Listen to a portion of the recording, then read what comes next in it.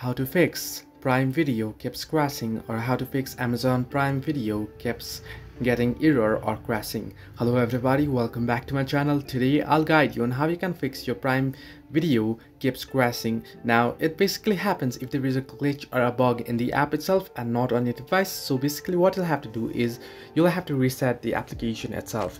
Now if you want to do it, what you can do is you can simply uninstall the app and reinstall it back again. But if you don't want to do it, if you don't want to uninstall and reinstall, then you can simply reset the app. Now to reset the app, simply scroll down your notification bar, and on the top right corner you'll find the gear icon or the settings icon. Simply tap on it.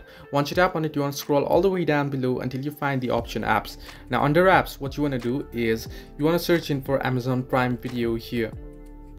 You can either scroll down and search in, or from the search bar you can search in for Prime Video and simply tap on it. And once this opens up, what you want to do is you want to scroll down here and you can see the storage option.